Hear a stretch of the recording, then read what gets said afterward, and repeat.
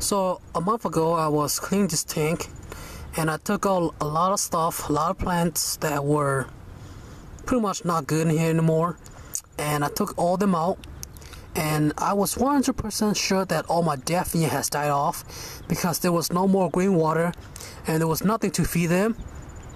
So then a couple of weeks later my tank started to get green water and it was pretty nasty. Then I started noticing that there was baby Daphnia that was floating around. And you know, I have heard that once they have a die off, that you shouldn't clean the tank, and which I didn't clean the tank out at all, or I didn't even do any water change. So the eggs must have hatched when the adults have died off.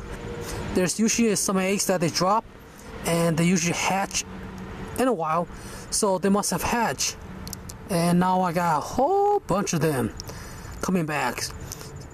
So that's very nice. And I also have some mosquito larvae that was in this tank, quite a few of them. So I'm very happy that the Daphnia came back, because I think they're one of my interesting little creatures to keep around. So I'm very glad